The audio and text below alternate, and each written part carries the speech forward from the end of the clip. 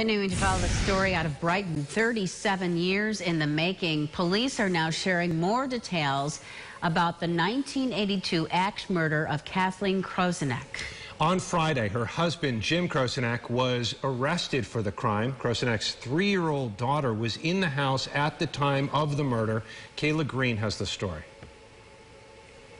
Investigators say a fresh look is what helped them start to look at this case a little bit differently. They say timeline and DNA evidence or lack thereof is what helped them make an arrest.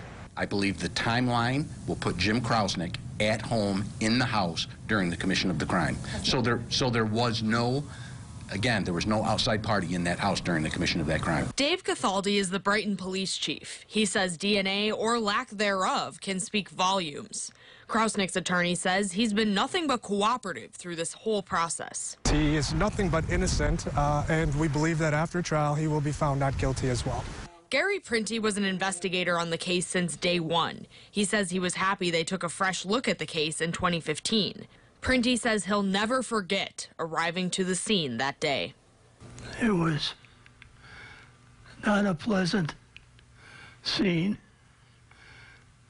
It was the first one that I had ever seen this violent, and I hope I never see another one.